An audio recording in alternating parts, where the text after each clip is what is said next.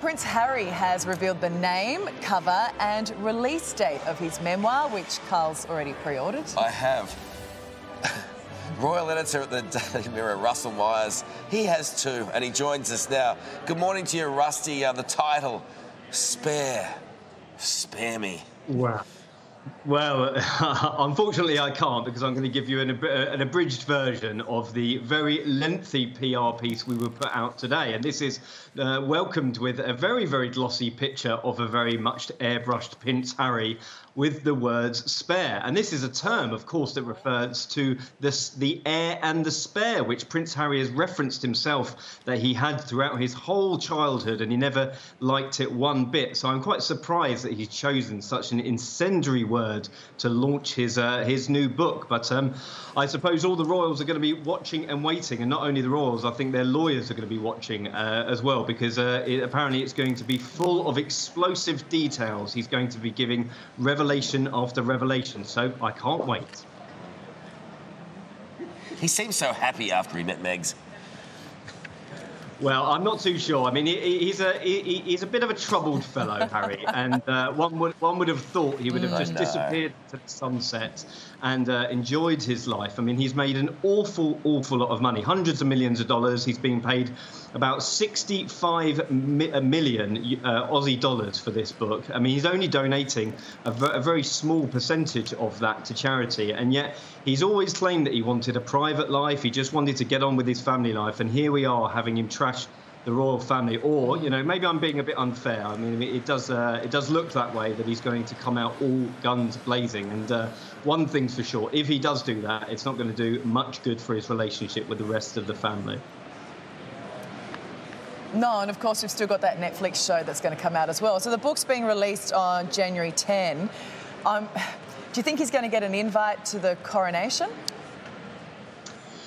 Well, I mean, I suppose we'll just have to wait and see, won't we? I mean, you talk about January 10th. It was originally scheduled for late November, then into December, and then, of course, we had the unfortunate, the Queen's passing, which was very sad for the rest of the family. And I'm sure that there was a lot of furious rewriting between him and his ghostwriter and the publishers, because they want to get all that detail in about him, being with his family during those few weeks. But listen, I think there is an awful lot of time between now and the book coming out and then the coronation, and I imagine it will be full of bombs. We'll all be talking about it at the time, and I'm pretty certain in saying that I don't think this is probably the way to go about offering an olive branch to your family that you've got a pretty dodgy relationship with anyway. Yeah, he's just like a spare at a wedding, isn't he? At a wedding? Yeah, anyway. It's an old saying. I know what that saying is. Good on you, Rusty. Love you. Prince Harry's long-awaited memoir. Is it long-awaited? Long-awaited. It finally has a name and a release date. Let's go live to US correspondent Allison, who's no doubt pre-ordered her copy already. Ali, it's called Spare. Ouch. Interesting, isn't it? A real dig at the royal family, clearly, and Harry's position in it. Ali, good morning to you. This memoir is set to drop on January 10. That is the first look of the cover right there with Spare written underneath. His publisher, Penguin Random House, confirming the news in a statement this morning, saying, for Harry, this is his story at last. With its raw, unflinching honesty, Spare is a landmark publication full of insight, revelation, self-examination and hard-won wisdom about the eternal power of love and grief. Now, Ali, it is expected that Harry will talk about the death of Princess Diana in great detail. We expect him to talk about he and Meghan's dramatic exit from the royal family and the life that they are building here for themselves in Southern California. What is not clear is whether or not he's updated the book to reference the Queen's death and that much-watched period of mourning that we saw play out. It's also not clear whether this book will help heal the relationship with the royal family, but I'm guessing, Ali, from that title, that is probably unlikely. The proceeds of the book will go to some of Harry's favourite charities. And we are also expecting a Netflix documentary featuring Meghan and Harry to drop in the coming months as well. So lots of controversy coming up with Harry and Meghan, guys, and you never know what is going on behind closed doors. But I dare say this would be a hot topic of conversation this morning, Ali. They're just living that quiet life that they were after. Yeah, letting it all go. Privacy. Privacy. Not letting us know. I don't know if there's going to be an invite to the coronation after this one. Can you please get that for me for Christmas? I've already pre-ordered it. So you know. I'm really looking forward I've got to you it. the audio one, so you don't even have to read the pages. I can hear his voice. Yeah. Oh, That's Megan. Best. Oh, no. That's mean. Spare host, maybe spare pair of undies.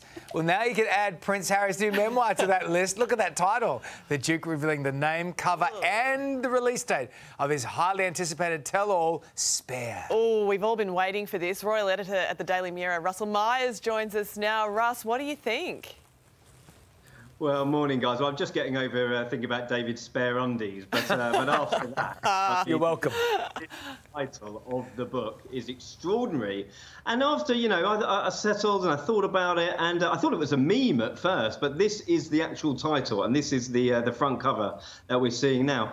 And I thought it was a bit sad, to be honest, because is this what Prince Harry thinks about himself? I mean, it's an old play on the phrase, the heir and the spare. This is what Diana had referred to her two boys when they were growing up. And it's got, you know, a really sad connotation for Prince Harry. But again, a really explosive, I think this book is going to be. And certainly the royals and the people I've spoken to at the palace are all bracing themselves for it, because it's going to be dropping some pretty big bombshells, I imagine. I think you're right. The sadness does creep in, but also if you label, you know, children listen. If you label them something, they hear it and they carry it for most of their lives, and maybe that's what's going to come out of this too. So it's not going to come out till January 10th, so we've got a bit of time before we can actually read it, Russ. So what's going to happen at Christmas time for this family? It's going to be very interesting.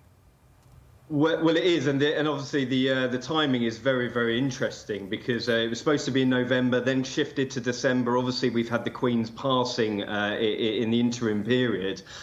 Listen, I think there will be some sharing of the turkey, and there will be some Christmas presents, but certainly Harry and Meghan will not be a part of that. I'd be absolutely astonished if they came over and shared Christmas, especially with this book on the horizon. You know, and King Charles is trying to set out his stall. He's trying to get on with the job. Certainly the Prince and Princess of Wales are trying to do that as well. But who are we only hearing from at the moment? It's Meghan with her podcast, you know, talking about her life in the royal family. And now with this book only just weeks away, I mean, it's just going to be absolutely explosive. I can't imagine a reason why we won't all be poring over it. Well, the press release says it will contain raw, unflinching honesty, an accurate first-hand account of royal life. How likely is that, though, given the edits that Harry's requested? Well, I'm not sure, you know, it will be a first-hand account. I mean, it will be a truth. I mean, we had Meghan saying that with Oprah Winfrey, didn't we, you know, about their truth. And of course, there are always two sides to the story. I mean, maybe many sides with people, all the characters involved in this. Again, the big blurb today was saying this is Prince Harry's first opportunity to really tell his story, and I really do think there's going to be some score settling here. So it won't be, you know, all sweetness and light, olive branches. I mean, I can only just see this going one way, and you know, it comes back to that sadness, doesn't it? And about how all these relationships will be further tangled, and I just cannot see how any good will come of it. Unfortunately, who's most likely to come in for it? Well, undoubtedly, you know, Charles is going to be at the forefront, isn't he? Because, you know, Harry has spoken about the genetic pain, about how Charles has said, you know, it was this way for me, so it's going to be that way for you. Certainly the relationship with Camilla, I mean, just the blurb on the book from the publishers today discussed about that image of the two boys walking behind their mother's coffin. So that is going to be a big, big vein throughout this book. And, you know, what will he say about William and Kate? I mean, the relationships are just going to be trashed all over the place, I think. Also, he's probably going to speak about his own trauma. You were talking about the you know, march behind the coffin then. Maybe there'll be a lot of self-analysing too. We'll see what happens when this comes out. But I'm buying it. I'm downloading the audiobook. I'm getting it all, Russ. I'm sure you are too. When do you think we'll see excerpts, just quickly? Well, I don't think we're going to see it until it hits the stores, really. I think we're just all going to be reading it throughout the world at the same time. OK. All right, Russ, good to see you, mate. Have a great weekend. Coming up on Today Extra. G'day, it's Ali. And Karl. Thanks for watching the Today YouTube channel. Subscribe now for brand new videos every day and exclusive bonus clips. Ali, say please. Please? Why? Please? I don't know.